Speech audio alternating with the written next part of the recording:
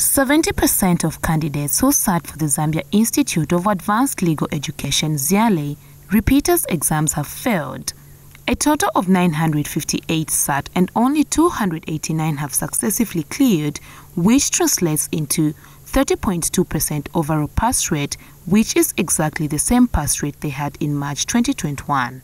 Anne Ononudu is Ziale Director and Chief Executive Officer. These results speak to the competencies our candidates achieved during the examination, and 289 showed that they had achieved the needed competency levels to clear their outstanding heads.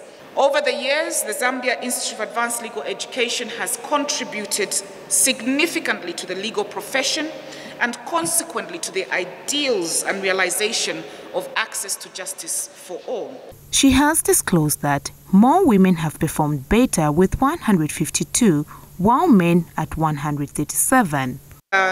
Female candidates tend, especially academically, I think, to be more serious.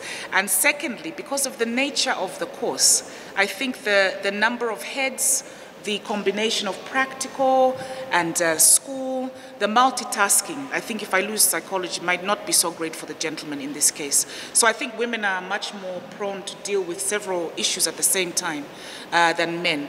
But it does not by any means take away from the fact that we still produce brilliant candidates across the board.